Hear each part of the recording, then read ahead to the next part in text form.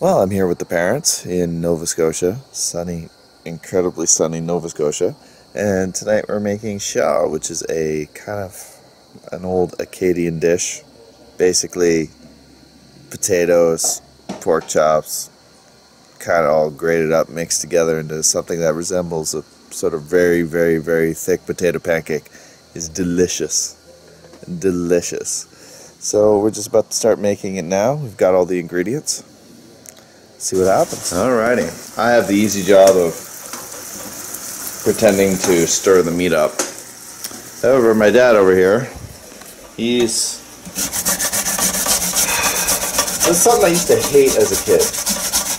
I used to hate this thing the most. Out of any job ever, this was the worst. When have you ever? When I make it myself. Oh, when you make it yourself. Oh, I see. Okay. Also, when I was a kid, I had to grate it a couple times. Yeah. Like, you know, sometimes. Okay, so now we have our grated potato. Again, if it's a little bit pink, doesn't matter. No, that's the way it's supposed to be. Right. We have, I don't know, 5 or 6 cups of batter. So now we will put approximately 3/4 of a cup, maybe more, of flour, and that's it's a chef's option as to how much. That's a trial and error. Yeah, just kind of feel it out. Yeah, so once you get the batter, or the flour in the batter, you will see how thick it is or how runny it is, sort of thing. And it should not be runny, period. Right. Ah, lovely. Perfect. Yay! Getting there. Okay, now if you take a spoonful, sort of just sticks there. But if it's too runny, it'll just be running off the spoon. Exactly. Sort of thing, so. And a little bit of salt, not much. It's mostly to taste.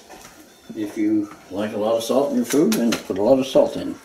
If not, just a little sprinkle. Be more than enough. You can always add it afterwards when you're eating. That's true. And of course, something to harden the arteries with. Yay! Is a little bit of vegetable oil. So that that much? Well, just covering the bottom, you know, with maybe about 1/8 of an inch or so. Alright, so then we take our browned pork chop, and just spread it on the bottom there. Batter over top.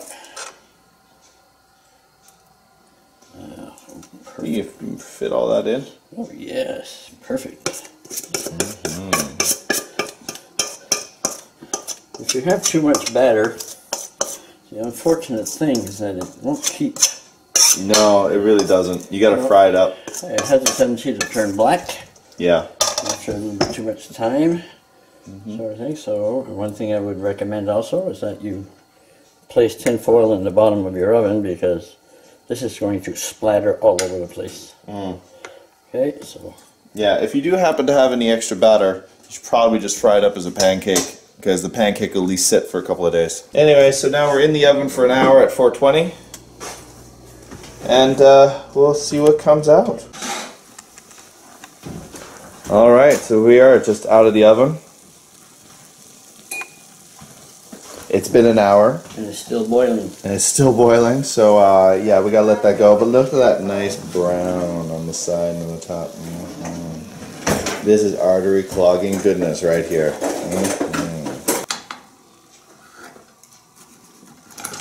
Of course, it is served upside down.